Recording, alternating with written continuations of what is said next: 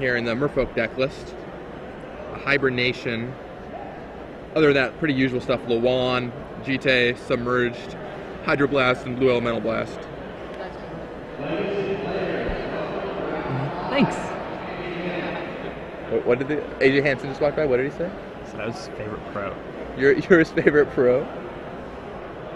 All right, I'm so happy right now. So for those of you just joining us, this is round 5 of the Legacy portion of the Open Series, Star City Games Open Series here in New Jersey. We are here bringing you coverage with me, Gavin Verhey, and my coverage partner, Jake Van Lunen. On your left, you'll see Gerard Fabiano playing Team America. Pretty standard list compared to the one that we saw last week. He's playing fourth Himdaturak. A couple other maybe small changes he's made, but overall the list is pretty similar. It's a deck he's very familiar with. Gerard loves his rock decks. He's done great things with them. He played masterful rock player. Yeah, I mean Gerard knows how to play discard spells. Yes, he won a Grand Prix with rock a couple years back. On the other side of the table, Justin Kohler, looking nice and dapper. He's playing Merfolk pretty stock list. This is very close, if not the same, to Alex Bertoncini's list. It's got 1 Spell Pierce in the main deck. Alex's trademark 1 Mishra's Factory, alongside, let's see, Curse Catcher, Silver Depth, Lord of Atlantis, Coral Helm Commander, Regery Sovereign, some Kiras, and a single Sora of Temptation. So a lot of the usual suspects sitting there. So Justin leads with a Vial. Yep, Vial comes down. Vial's like such a powerhouse against any blue-based deck. I mean, Vial is just the best card in so many decks. Yeah. You play on turn 1, even against blue-based arguably decks, the best card in the format. People have called for it to be banned. It's just so strong. I remember when Darksteel came out, it took a long time for that card to catch on.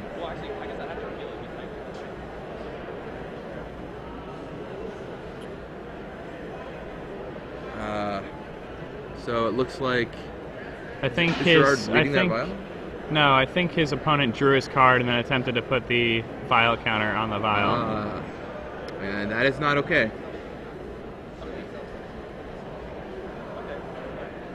So I think that counter is going to get removed if it happened as Gerard said it happened. Nope. Looks like the counter stayed on.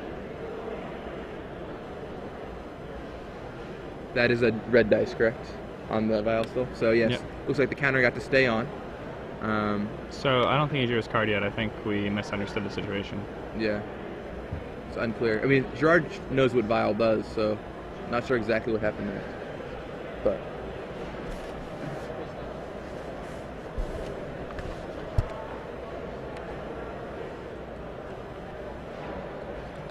and Lord of Atlantis from Justin. Gerard goes for a Brainstorm here.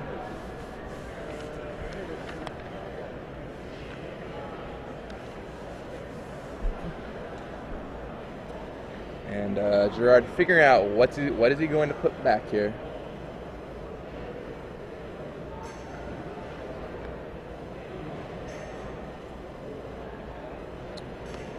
Goes for Curse Catcher. Just inside. Slowly amassing his Merfolk army.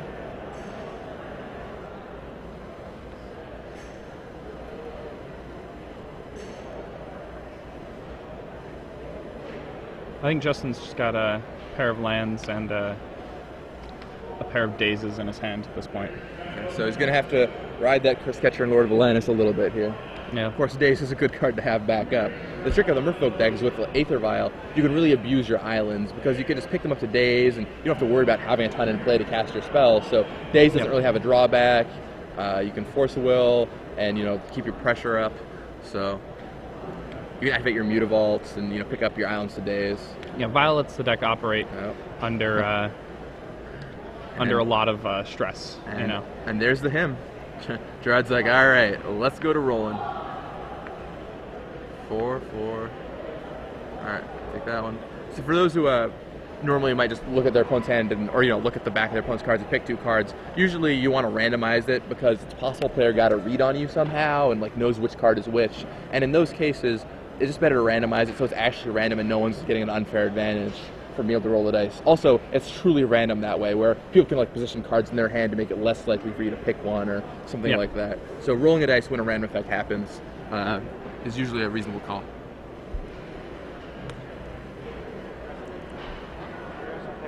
And all right, in for 4 on Justin's side, drops Gerard down to 16. Or let's see, should be 14 because of a fetch line crack, right? I see 2 fetch lines in Gerard's graveyard. He didn't gain life anyway, right? No. So yeah, so Gerard should go down 14. 14. Yep.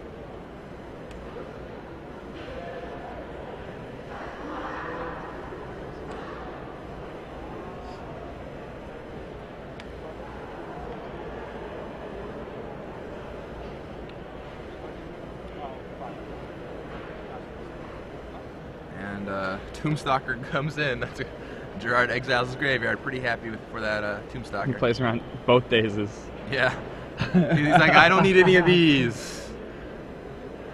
And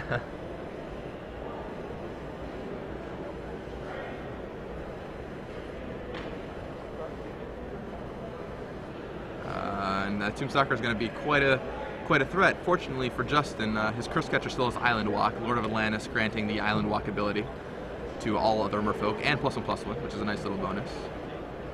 So Justin dazes here, floating a mana to make sure he doesn't get dazed back or has another way to pay for it. And Engineer Explosive doesn't really do much.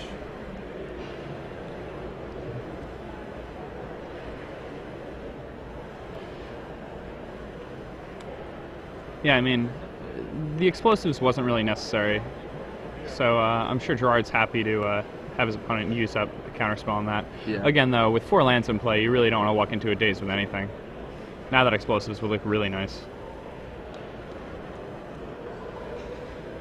Huh, Gerard passes without attacking. It seems like an odd play. He's saving himself the damage from the Lord of Atlantis, but the other creatures have... Ooh, that's a nice one.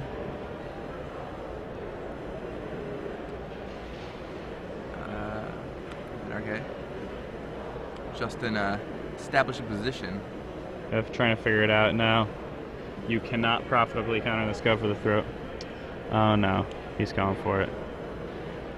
It's not going to work out, buddy. Yep. Not going to work out. You end up with just a Lord. That's like not... He threw a lot of resources at that go for the throat. Yeah. I don't know if, and now Gerard feels like maybe he's got the opportunity to attack with the Tombstalker. That Aether Vial is threatening. You can plop something down, but okay, he just drew force here. So Justin is running low on threats.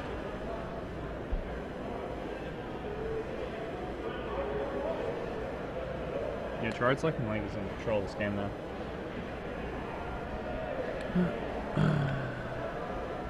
Ooh, a Goyf. He's gonna put the brakes on this.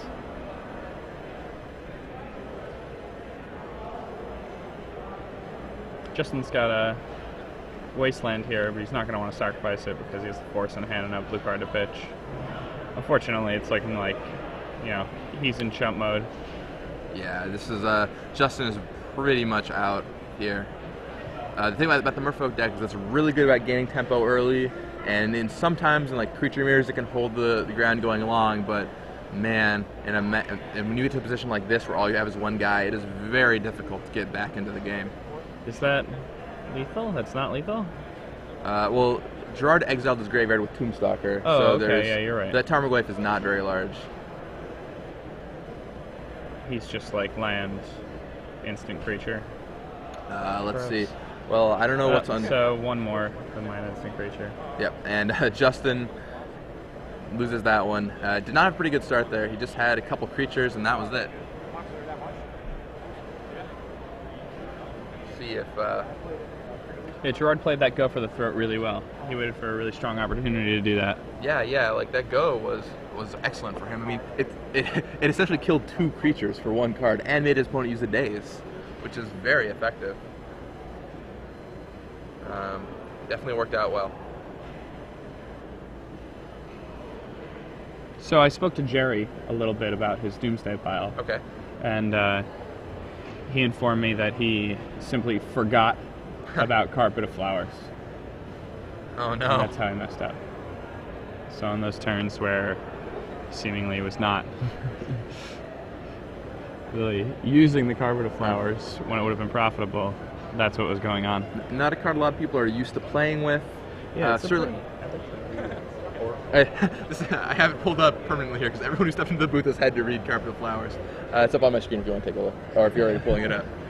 At the beginning of, just to reiterate, Carpet of Flowers, at the beginning of each of your main phases, if you haven't added mana to your mana pool with this ability this turn, you may add up to X mana of any one color to your mana pool, where X is the number of islands target opponent controls. It's a 1 green mana enchantment, uncommon from Urza Saga. And the advantage here is for all the decks that Jerry wanted against are blue, so you just plop it down on turn 1 or 2, and you just gain such an insurmountable mana advantage. Easily on turn 3, you could do something like Doomsday, okay, you countered it Show and Tell, which is such a big mana boost for that deck. But we will not see any Carpet of Flowers in this battle here. Gerard, Fabiano. Very interesting card. Really powerful. It's really weird. Like, you don't really see a lot of it. I saw it in a couple Legacy sideboards a long time ago, but I haven't seen it recently that much. Gerard Fabiano pretty handily took the first game here against Merfolk. Kind of a weak draw by Justin Kohler. Yeah, it looked like the Merfolk draw was going to be pretty explosive when he played like the Vial into the Lord. Yeah. But then he ended up sputtering out a bit. He never really got a good opportunity to use his dazes. Yeah. Gerard played around them very well. Yeah, it just looked like his hand didn't develop. I mean, he had Curse Catcher, Lord, Aether Vial, and 2 dazes, which seemed awesome, but we didn't just draw the Merfolk to back it up, and that was a huge issue for him. Yeah, if you draw more guys there, then you're in a pretty strong position. You can keep on attacking. Yeah, absolutely. Because, yeah, I mean, like, if you just go back to that game and imagine he would drew like another Lord of Atlantis or a Merfolk Sovereign or, you know, something of that nature, and the game switches entirely. Suddenly he's a pretty big aggressor. Gerard doesn't have a lot of good answers to what he's doing, and he can use his cards for tempo. Well, Gerard at the end of that game still had he still had all these, so... I mean, Gerard still did have plenty of spells he could cast. Yeah, he had like five live ones, so... Yeah. But things go a little differently. I could definitely have seen Justin picking up that game instead of Gerard. So, players present and about to pick up their first 7 cards. See, on Gerard's half, see like Jace, a Force of Will. Over on Justin's side, I see Force of Will, Lord of Atlantis, Kira, maybe 2 Force of Wills. And a Daze, and they both decide to keep, and they're off to the races. Gerard leads on Misty Rainforest, Justin with just an island, no Vial this time. Mutavault on turn 2 for Justin, and he has no play. Yeah, his hand is not aggressive at all. Yeah, I mean, he has a Lord, but he did not cast it last turn. Well, I mean, he doesn't have a second blue. Right.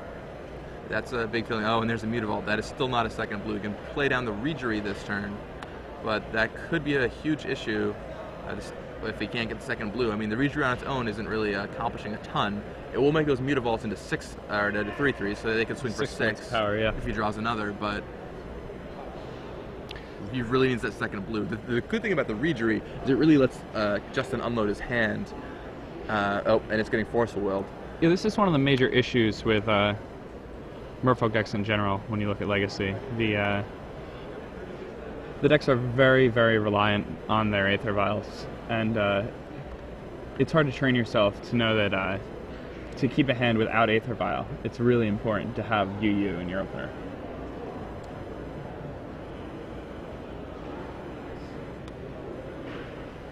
Gerard fetches.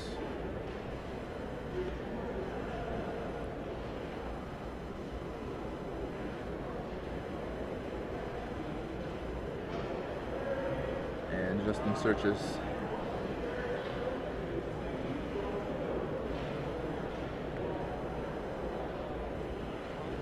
Here comes Tarmogoyf down now, and he forces again. Justin good at forcing things, but running out of cards in hand pretty fast. The thing about Force is, while it is a free counter, I think a lot of players really overvalue it simply because it's a 2-for-1 every time. You lose a card on the exchange. And now Justin just has that Regery. Those Mutavaults are going to be great if he draws a land, but he doesn't. He does draw Stony Brook Banneret, which he can play, or not. Yeah, he'd rather just. Or no, sorry, is pick that up 5 points. What is that card? It's not a banner. You don't play that card in Legacy. Yeah, I mean, Silvergill Adept. Thought maybe you were. It might be an adept, in which case he cannot play it. He doesn't have another Right, merfolk. doesn't have another merfolk. It's used to. It doesn't look like either. Oh, it's a submerge. That's what it is. That's pretty good. Yeah, the submerge is definitely good. It'll help him keep up his tempo here.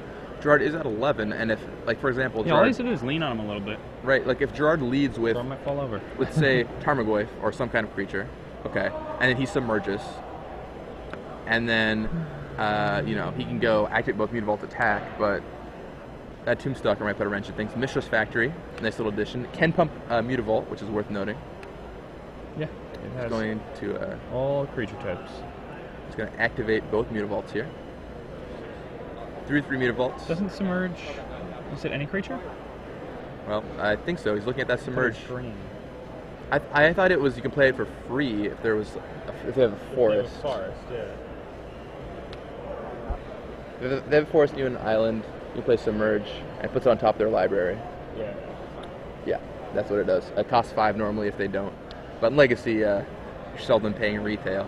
So yeah, it's true about for most things in Legacy. By the way, you're seldom paying retail on anything. Everything comes with a discount except for the cards. So 8 mana, or sorry, 8 damage in on Gerard. Consuming Vapors, nice little standard legal card there. You don't see a ton of. Now so Gerard's gonna go up to 5. If Justin draws a land, he has him dead because it can pump with the Mistress Factory. But that was an Aether Vial, not a land. So instead he's just going to bash Gerard down to 1 life. Consuming Vapors will rebound and not deal any damage, or not gain him any life. And then Gerard has to find a way to beat the army of manlands that Justin is presenting. It's pretty tough, like... Alright, well Jace comes down. He's going to try and dig, but I don't know what he's going to be able to find here. Gerard thinking, you know what would be good right now? If his opponent attacked his Jace? Yes. Is that what he's going for? I mean... I don't know. Like, that seems like it's all he out, right? Like bluffing Gerard's verdict. Hope to gain some life if there were lands in Justin's hand, which there clearly aren't because he would have killed them last turn. I mean, I think Gerard's just playing it out. Giving Justin the opportunity to mess up, which is always reasonable. I don't think this game is going to run low on time, so these players are... You know, Gerard has every right to take the time to play the Jace he wants and see if Justin will accidentally attack it. Seems pretty unlikely, but it could happen. Crazier things have happened. There are all kinds of stories about people lightning bolting creatures when their opponent is at 3 or less life. What's Gerard's list now?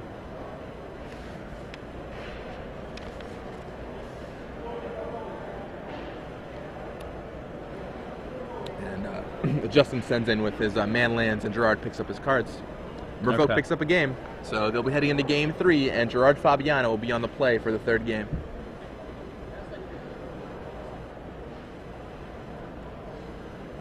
So that... In the background, you can see Nate Pease telling a bad beat story. That's what he does. He wears his hats crooked and tells bad beat stories.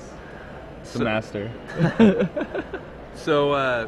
So in that match, like, we saw Justin pretty aggressively use 2 Force of Wills, and I think he looked really far behind for a second there, but the lands were really able to recoup it. It shows you like how that Merfolk deck can go from like 0 to 60 really fast because all he had was a Merfolk retreat. That was it. His draw was kind of slow and just like, all right, force some key spells. I have 2 Mutavaults. I'm gonna crash in for 6/8 with just 1 creature and 2 Mutavaults back. I mean, that's what the Merfolk deck does, and that's why I think it's a Legacy mainstay. Some people have harped on the deck, saying it's too fair, saying it gets too many bad draws, saying its mana is bad. But if you look at that game, like it drew its mana poorly, it didn't draw a good mix of creatures and spells, and it was still able to take down Gerard Fabiano. Yeah, the fact that he forced both creatures was extremely helpful there. Like, he was able to submerge the Tombstalker once it came out. That submerge was huge. And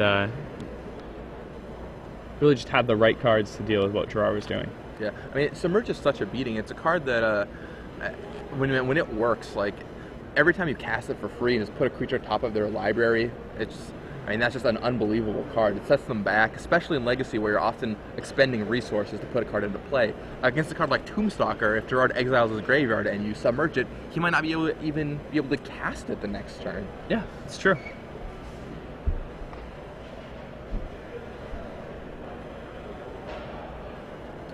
So, be interested to see how Game 3 goes here.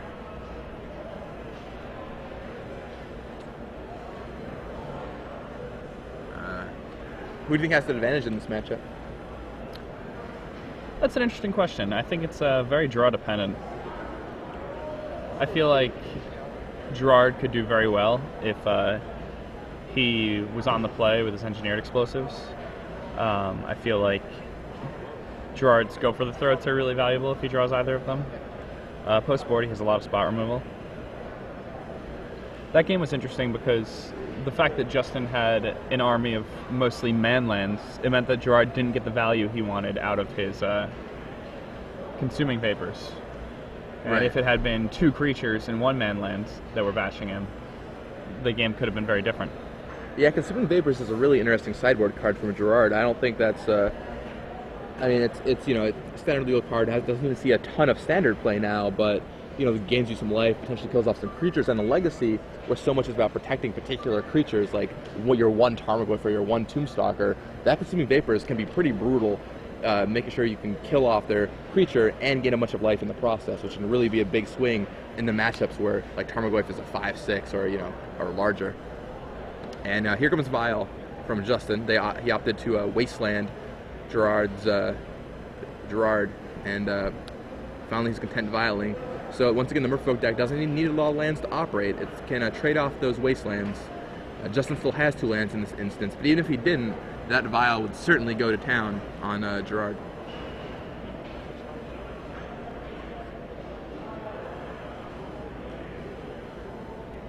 Letting the players shuffle up.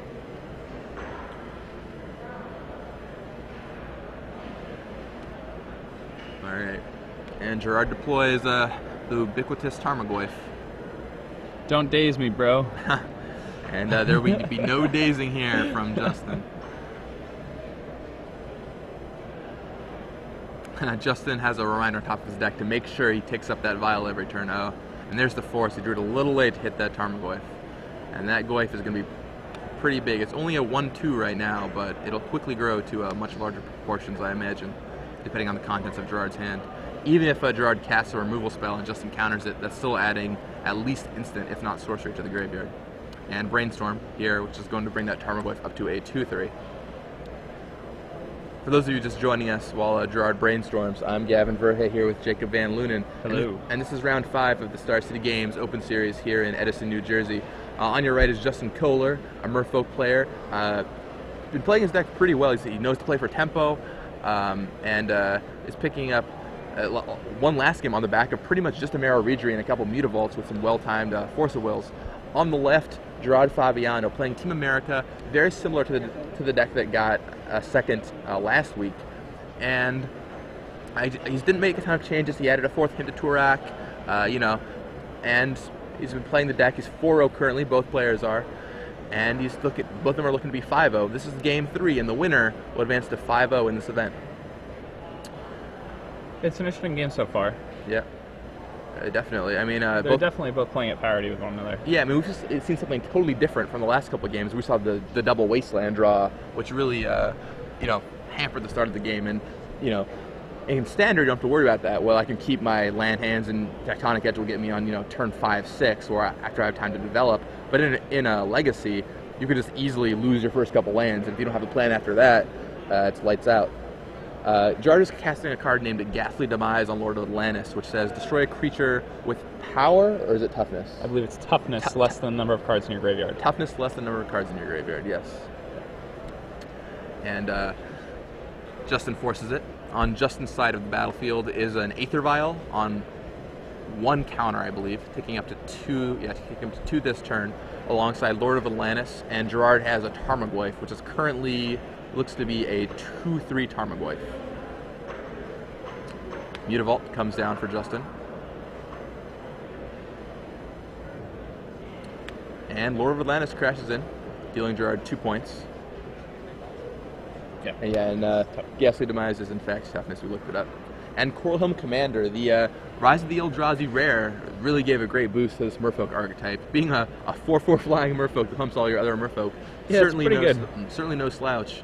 And it pops in off your Aether Vial Yeah. when it's only on 2. So we just saw there. Yes. Popped in and moved up to the level 3. Next turn, what Justin can do is level his Coralhelm Commander up to level 4, activate his Mutavault, and crash in for quite a bit of damage. That'll be 3 on the Lord. Is, pretty big. Flies. Merfolk is a good creature type to be right now on Justin's side of the board, and Mutavault is conveniently a Merfolk. Gerard go for the throats, killing off the commander though, so that dashes Justin's hope for getting to level 4 on that guy. And Tarmogoyf comes in with creature in the graveyard now. It's a 3/4. Is that a Spell Pierce you just drew? I didn't quite catch it. I believe it's another vial. Another vial. So he attacks for 5 with the combination of Mutavault and Lord of Atlantis. Yeah, so he drew another vial, and then he's just sitting on an island. So Justin is out of gas. He's going to have to rely on his Lord and his Mutavault to deal quite a bit of damage.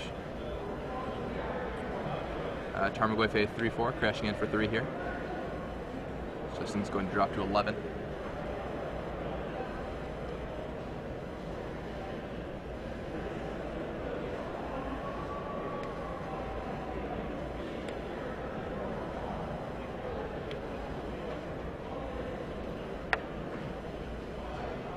And Tombstalker comes down for Gerard. Yeah. That is going to be a big issue for Justin. Without a way to deal with that, he needs to find Submerge right about now. Curse Catcher, not a Submerge. No, it is not. He can serve in for 3 with the Mutavault, but that'll only drop Gerard to 9. And even if he gets in for 5 the next turn with the combination of his Curse Catcher and his Mutavault, that'll still only drop Gerard to 4. And that a Tombstalker and Tarmogoyf will probably make quick work of him if he doesn't find some kind of answer.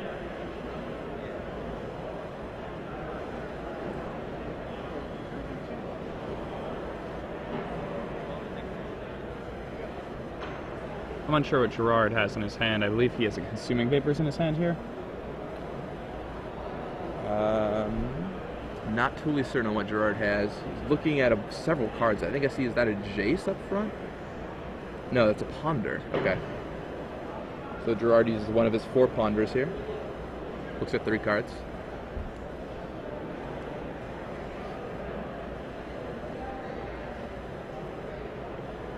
Now the board presence that Gerard has presented now really prevents Justin from putting the type of damage he needs to on the table. Yeah, Gerard is looking in a good position here.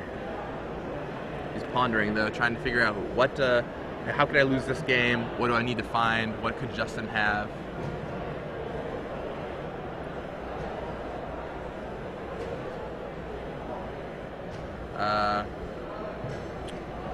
Chris Pakula is out of the tournament. He picked up a 2nd loss, and he is done for.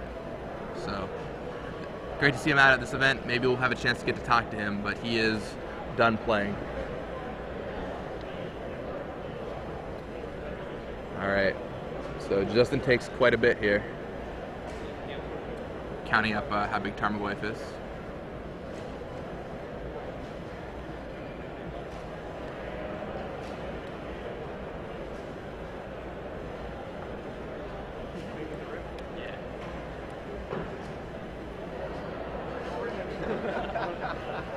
And Justin sitting at 2. Gerard stands up. All right, yeah, and that's it. Gerard takes the match and advances to 5-0. And New Jersey is representing really well. Yeah, Jersey again. Gerard, Jersey native. Yeah. Gerard actually was in the same kindergarten class as my girlfriend. Really? Yeah. Were they I friends? did. I mean, they were in kindergarten together. Everybody's friends, right? I don't know. But